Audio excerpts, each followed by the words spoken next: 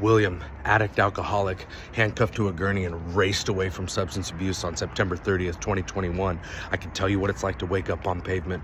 I can tell you what it's like to take a hot rail so big you vomit. And I can tell you what it's like to hate your guts so much you want to take your own life. That's what got me here. What keeps me here is you. What keeps me here is a different story. If I lose sight of the word we, I become disconnected, and boy, am I in trouble.